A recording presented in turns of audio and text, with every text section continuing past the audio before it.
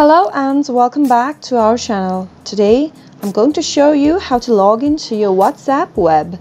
To do so, watch the video till the very end.